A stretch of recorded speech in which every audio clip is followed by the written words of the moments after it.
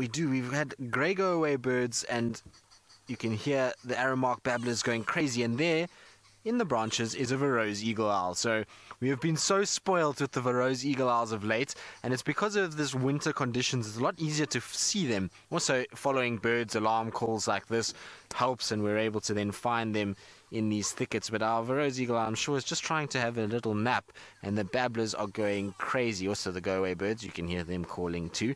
And this poor eagle, I'm sure eagle owl is going to probably either have to move or just wait it out until these birds get tired of him and fly off. But I don't think that's going to happen anytime soon. And you can see the camouflage, how well it works when they've got their back to you. Now imagine if that bird was right up against the branch of the tree. It's actually really difficult to see them. They're not easy to see at all. You can see the babblers on the right. Now, can you imagine having that shouting at you all day long? I don't know if I would be able to deal with it. I like babblers, but not in large doses like this. They make a lot of noise, and especially imagine them right next to your ear all the time. And after a long night out, it's an early morning and you just want to have a nap, and you've got noisy neighbors. Not very pleasant at all, I don't think.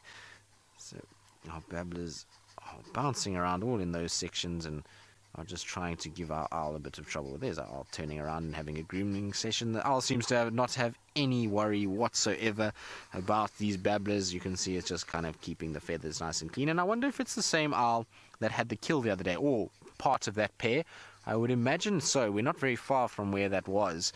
We're north of Twin Dams at the moment on Elephant Carcass, and a straight line flight from here to there would probably be about 200 meters. So I'd imagine it is one of those owls that forms that pair, or in fact the very same owl that had the kill in the jackalberry tree. Now the visual of this one is not as good as what we had the other day, but still nonetheless nice to see, and always a good thing when we get to see owls. And it's been a fantastic week regarding these guys. We've just been seeing them all over the place, which makes a change because we often go long periods without finding them. The nice thing also is we've had a lot of sightings during the day of owls lately, which has been fantastic. Generally we see the owls at night and you've got your spotlight and you kind of pick them up, but we've had so many great sightings during the morning drives and even the afternoon drives. I know Taylor followed the Verreaux eagle owls for a while. There's been spotted eagle owls. There's been all kinds of things happening during the day. It's wonderful to see, and Byron's bird list should benefit greatly from seeing all these owls over the last few days, because it's not something we tend to see that often. So you can see that babblers are starting to run out of steam a little bit. Getting a little quiet now.